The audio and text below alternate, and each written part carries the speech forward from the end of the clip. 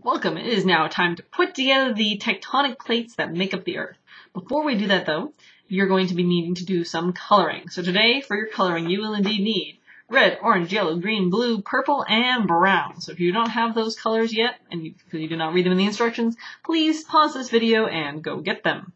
Okay, to begin with, the first plate that we're going to be coloring in is the Pacific plate. So I'm going to be turning this paper all around as we're working on this.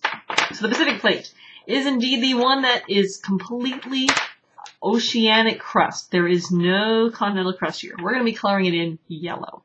And because we are going to be cutting it out, it's okay if your coloring goes a little bit outside the lines. That's fine with me.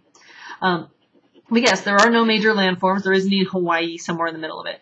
But for the most part, this is all this is oceanic crust. It's very new, it's very dense, it's very heavy, so it's going to sink down below the other plates around it. So there, we've got our Pacific plate. Please color it in yellow.